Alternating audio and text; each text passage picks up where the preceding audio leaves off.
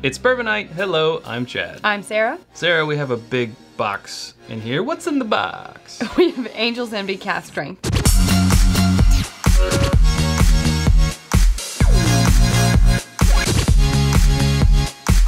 I like that reference that you did there. Like the reference. What's in the box? What's in the box?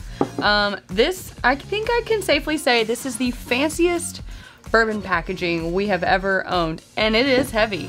Yeah. That's how you know it's quality. Yeah. Quality. It is heavy stuff. It's got this nice, I guess you call it etching? I don't know. Engraving? Yeah. Angel's wings on the back. This very like Art Deco thing going on the front. Very nice. Inside. Reveal. Yeah. There we go. A card. Oh, it's a card. Okay. Behind the card. Reveal. Oh, there it is. Yeah. So, in this ornate box. You can do it. There we go. I really like the detail on the inside, too, where they've done this stuff. Mm-hmm. I mean, when you look at the price tag, it's a wonder. I mean, I think $50 is going into just this. the box. Yeah, which, well, whatever. Well, most people probably would skip the box and just go for the bottle, but you know what? They made a choice and they're sticking to it. They're sticking to it. That's right. Well, there goes that. There goes that, yeah. So this is a yearly release. Yep. This was released in October of 2018. There you go. And it's a limited release too, right? Correct, yeah. I think there's, what, 1,200 bottles? Something like that? Bottles. Here we go. Yeah. Oh, that one had some bass. That's what you're paying for. That's what you're paying for. But this comes in at 124 proof cask strength. So of course, you know, Angel's Envy finished in port wine barrels. And we already talked about the price. We didn't actually say what it was. We got this for $190. So 'twas quite expensive. this is because of our Patreon. So a big thank you to our Patreon. Thank you, patrons. Supporters. Patreon.com/itsbourbonnight, making this happen so we can review it for you. Thank you very much. Yes. Yeah, that card's full of little details. They try to do as little filtering as possible. We learned that. Yeah, they say they try to get it as close to unfiltered as possible. They never chill filter, and there's no active charcoal in its filtration. So they basically just send it through. Actually, if you want to know, it's an 80 micron stainless steel screen. Whoa. To remove the chunks of char. It says every sip is rare and worth savoring, so we shall see. We shall savor. We shall savor it and see. But first, the nose. What's on the other side? The tasty notes. Oh, I don't want to see those. Like a light toasty oak. I get like a faint blackberry, but it's like bright and light, you know, not like a syrup or a jam or anything like that. And those toasted notes. Peach or a raisin, maybe. Maybe that's like the blackberry is coming in like that raisin range. I mean, not a unremarkable nose, but not something that's really just... In this moment, it's not jumping out as one particular thing. So. Correct. So let's go in for the taste. Let's. Whoa. That is high proof. There's the proof. There it is. Right off the bat. Yeah? I'm gonna say that this is like no other Angel's Envy I've ever tried. Well. Obviously. Yes. I agree with that. My reaction to the regular on the shelf is usually meh. Uh-huh. So I like this. First take. Right off the bat? Right off the bat. Okay. This is substantial. It has a long finish. Finish is still going. I mean, nice hug. Expected at 124 proof. Oh, it's warming me up. It went down and it's kind of starting to creep back up. Right? Back into the mouth. It like warms you. And then you revisit the nose and like, I think after the first sip, you should always go back to the nose. Sure. I think a lot more like toasted vanilla notes now. Yeah, I am definitely getting more vanilla, a little bit of caramel in the nose now.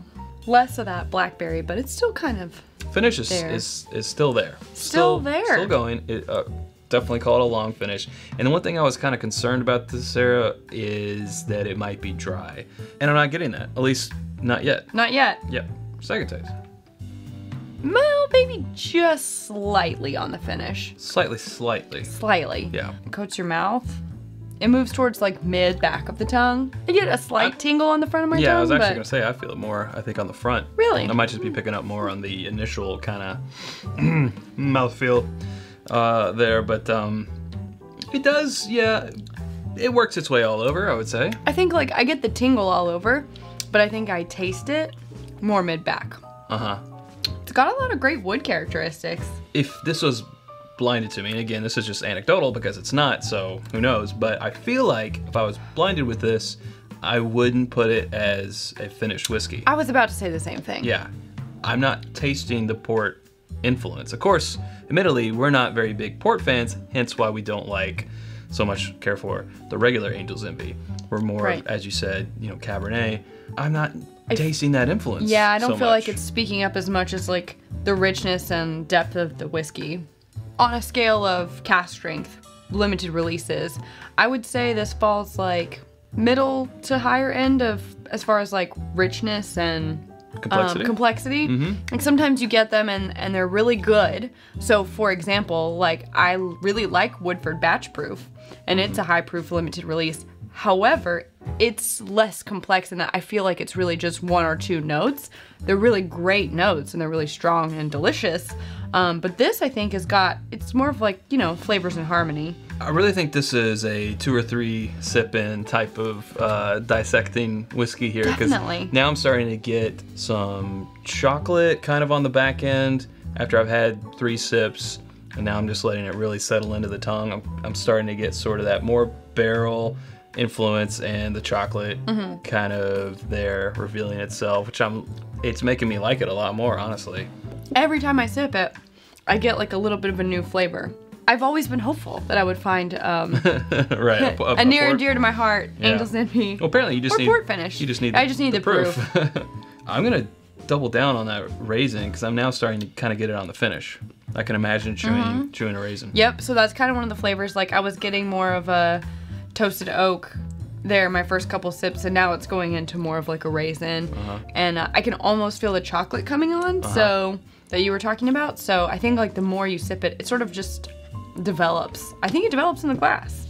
Now like the heat or the spice is starting to kind of reveal itself as more of like a cinnamon or maybe even like a little bit of clove in there. So what's crazy is when you said raisin, when we were nosing initially, I was like kind of like cinnamon raisin. Like it reminds me almost of like a cereal that has like a cinnamon raisin some quality. Cinnamon Toast Crunch. You throw some Raisin well, Bran in like there. You get Raisin crazy. Bran, but if it were dusted with cinnamon, I don't know. Okay, no, I dig it. It doesn't exist. That doesn't mean it doesn't taste like it. I mean, you buy 2 boxes of different cereal, it can exist. Okay, fair. Okay, so here's what I want to do. I want to see what the tasting notes are on that card. Yeah, it's really hanging around. It's hanging around. I've been hanging around this town. They're not going to let us keep this video up Demonetized. on YouTube. Yep, there it goes. All right, let's see what their tasting notes were. For the nose, banana and honey, light burnt wood. So that's the toasted, I think. I didn't get the banana. I did not.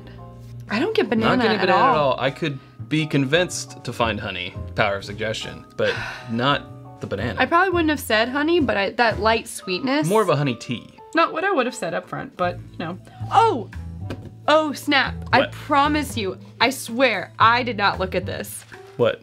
I can't vouch for you because I don't know where your eyeballs saw when you opened the box. Taste. Did I get something right? Caramel, sweet raisins, cola, herbal notes, finish, dark chocolate, heavy toasted oak, fresh figs. Didn't get figs. So I think, the figs I think is where I was going with like that blackberry. Cola.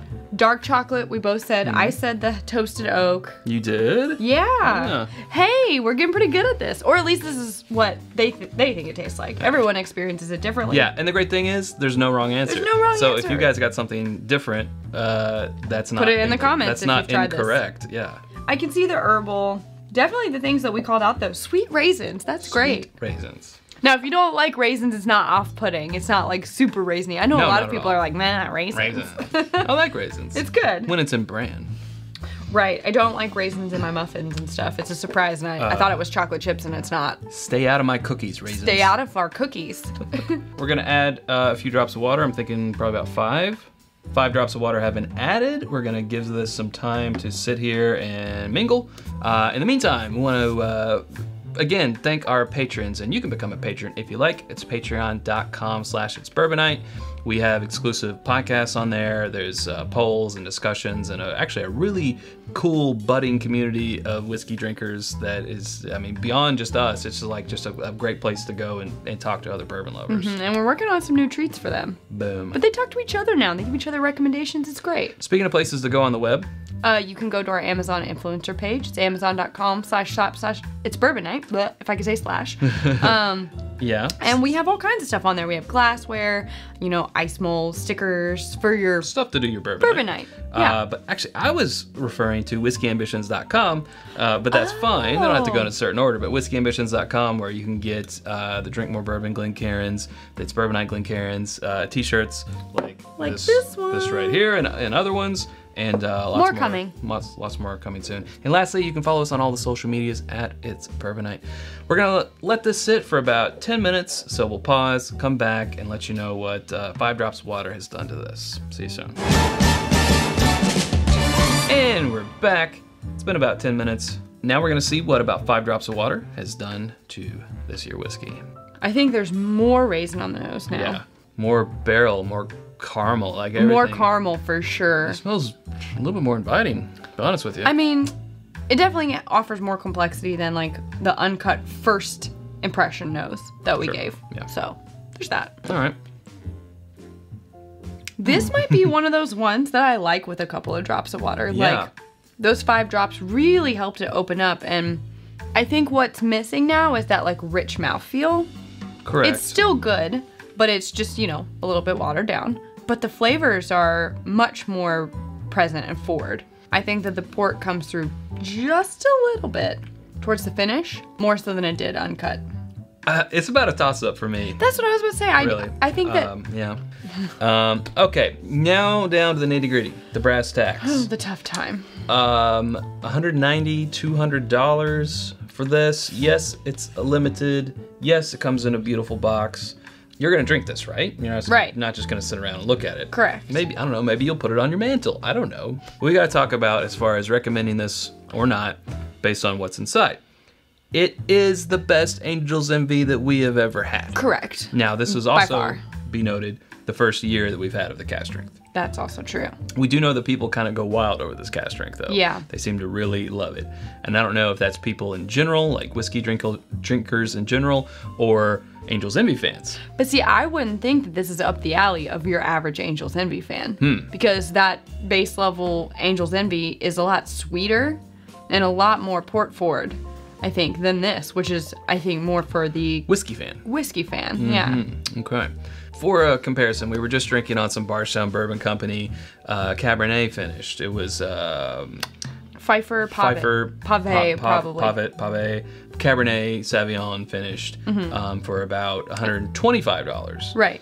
I was just telling Sarah during our break that I think I like that better. She was saying I have to do a side-by-side. I would have to do a side-by-side. For me, I remember it tasting more complex and yet balanced and so forth. Sure.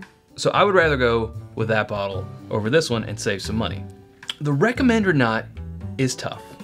And honestly, really tough. I don't know which way I'm going yet. I don't either. At this point, I don't know what I'm gonna do. Because like, cost aside, fancy box aside, I do like what's in this bottle. I enjoy this. I would drink this. But at what cost? Drink this. At what cost, though? When you could have, you know, and I'm sure people are gonna put in the comments, I could have X number of X bottle for this price. And, you know, you could have totally fair 3 bottles of Elijah Craig barrel proof for this and have some change in your pocket. But I think the thing is that we're not reviewing this bottle versus every other bottle, right? Correct. We're reviewing this bottle. Yeah. This bottle is good. It's delicious. I would be happy to drink this anytime. And we're gonna be happy to drink on this. And I think the purpose of this review is to let you know, if you are on the fence about whether or not you should get one, that if you're thinking about spending that much money and you're just not sure if it's worth it as far as the taste, I think that we can say,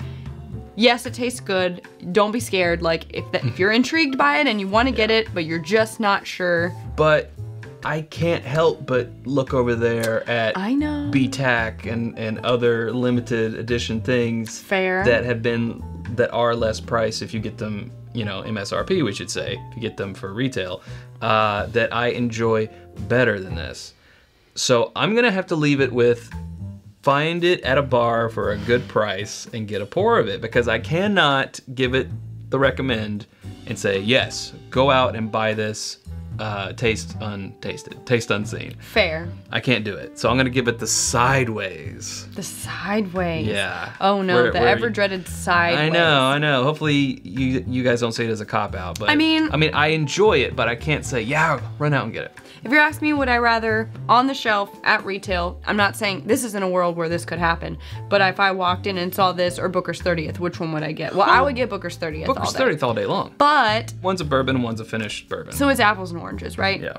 I just think, like, if you're out to collect and you're interested in this bottle, it has a great reputation, what's inside is great, you get this amazing box. So if you're considering it and you're just on that tipping point, I think consider this a push over the edge. Yes, I would get it.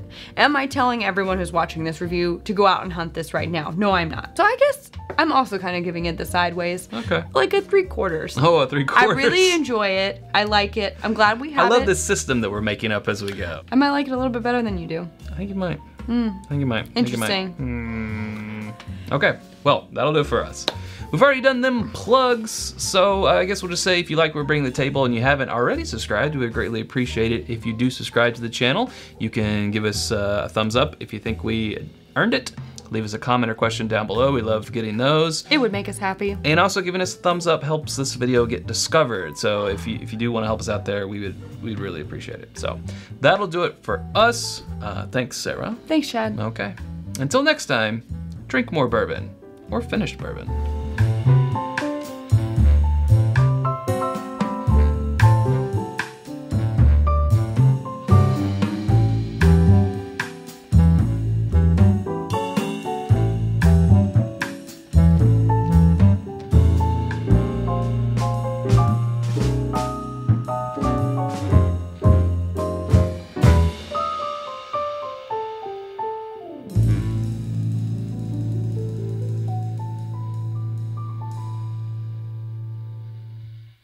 That Bardstown Bourbon Company all day.